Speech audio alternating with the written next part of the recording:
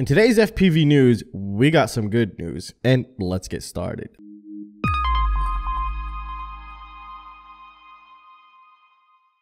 So first of all, we have a couple new products that are being released currently. We're not going to be looking at them because they're not online just yet, but I just got the word about it, which we'll be seeing them in the upcoming days. One, SkyZone. Again, you might be like, what the hell is SkyZone going to do now? Well, they're remaking, or we could say refreshing, their O2 line. Their SkyZone goggles, the O2 line. They're putting OLEDs and also the rapid mix, I think that's what they're calling it, inside those goggles. Now, I'm not sure if it's going to take a module or it's just going to have a pre-built rapid mix module inside, which this is the module that's competing with the rapid fire, by the way. And that's really interesting. I don't know the full specs just yet, but all I know it's using OLEDs, rapid mix, and I don't know if it's going to have a module bay or not. And I'm guessing it's going to be at a very competitive price because DJI is really spanking the market, at least the goggle market. So that's one thing. Also, we have some other news as well. There's another company in the works of a new HD system. Now, it's a proprietary, well, not proprietary. I don't want to say proprietary yet because I don't know, but it's not OEM, so it's not gone to another company and worked with them to do it. No, they're actually doing everything in-house. So that's going to be very interesting. I can't speak about that and I can't say who, but just about all of you probably know who it's going to be or might know it's going to be. Could be SkyZone, could be Orca, could be one of those two, or maybe both, who knows. So that's something to keep in mind there.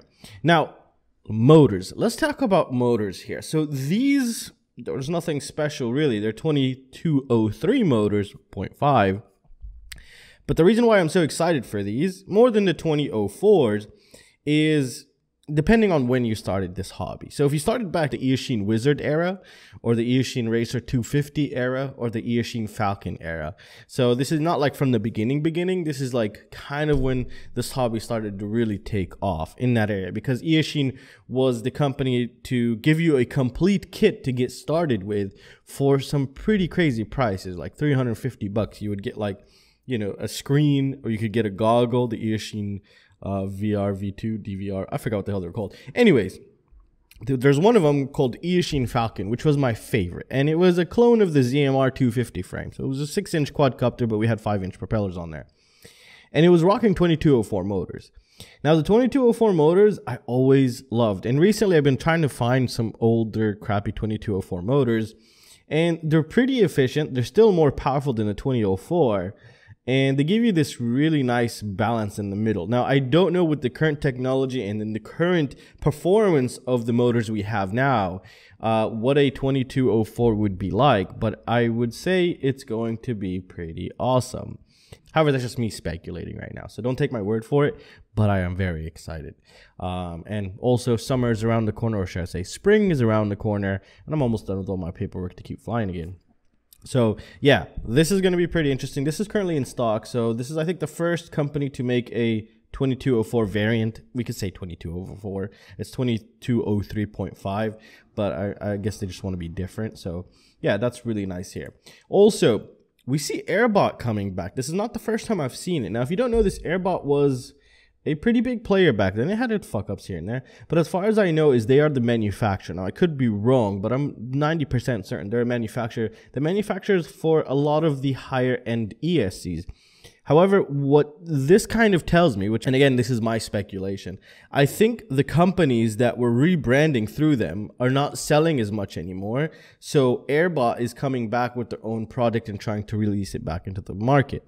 So basically their sales dropped. So they're trying to combat that issue with their own products here.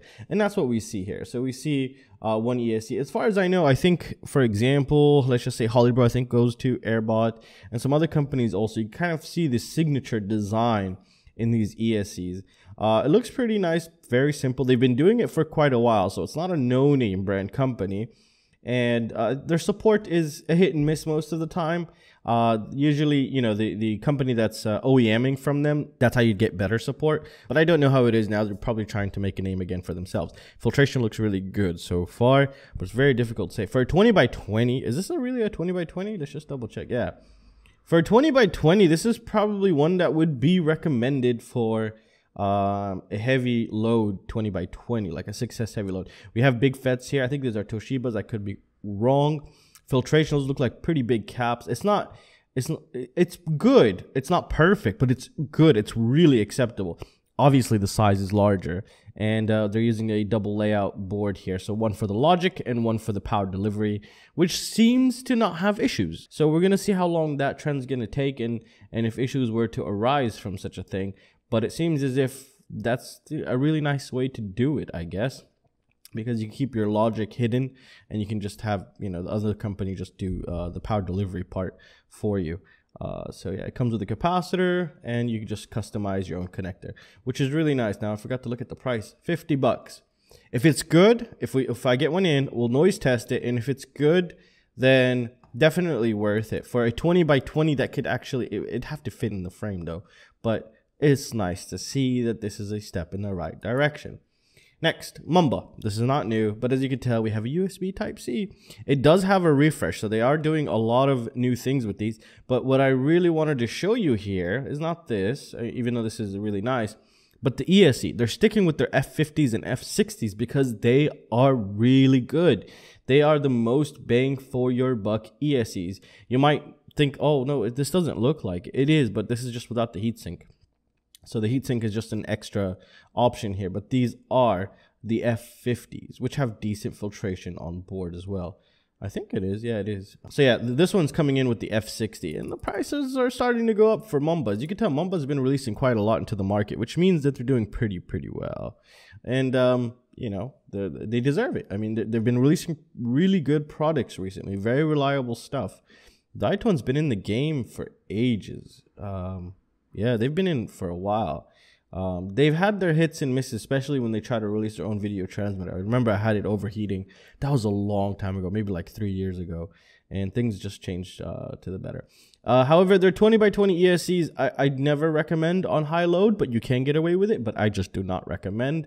FET's too small. Nice overall design, but nothing too power hungry, such as the Airbot. Like, even though I haven't tested the Airbot here, I definitely recommend this for a heavy load, and it's just pretty obvious. Like, you just look at the FETs, you look at the overall design, power delivery, the capacitors on board. You're more likely to be better off with something of this nature if you're looking for a 20x20 high load. So HGLRC also releasing their 2004 motors here. They're having a 3000 kV and 1800 kV. Really nice, 4 to 6S. This one, I just clicked on it because I thought I got all of them, but I guess I didn't get this one. So this is a 30 amp 20x20. I thought it was all in one for some reason. It's just a 30 amp 20x20 ESC. Filtration, minimal. Again, not recommended for high load, but we do see we have a diode here. This could be a TVS diode, but I could be wrong.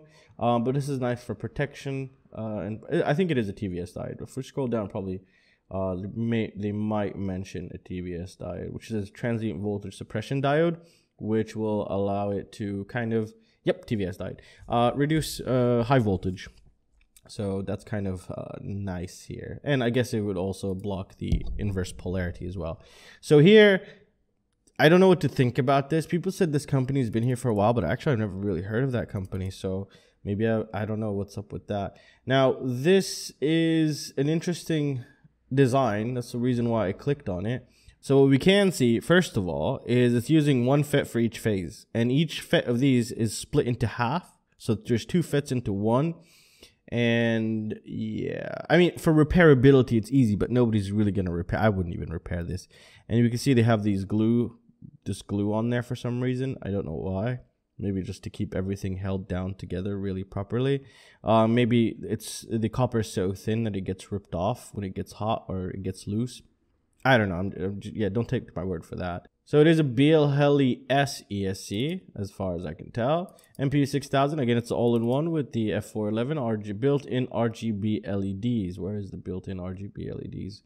Oh, here's one, and here's another one. Do we have one on the other side? Nope. Barometer, we don't have barometer. We still have our on-screen display. MPU6000 gyros right there. 3.3 volt regulator up here. It could be the 5. Maybe that's, I don't know. We'll figure that out later on. It doesn't really matter anyways. Okay, so I was wrong. This is a 20x20 here. So the holes are for the 20x20. And these little edges right there could be, don't take my word for it, could be for a 30 by 30 or a Crazy Bee type layout mounting solution. So yeah, and the USB is straight flush back. It's not pointing down. So if that's something you're looking for, there you go. And yeah, it's nice. That's all I could really say about that right now. And well, that's it, guys. Everything's linked down below. Make sure you check those out. Go support the channel and come join Ask FPV, where a lot of things are about to change on that application. And you could check some awesome, cool stuff there. And I'll see you guys in the next one. Peace.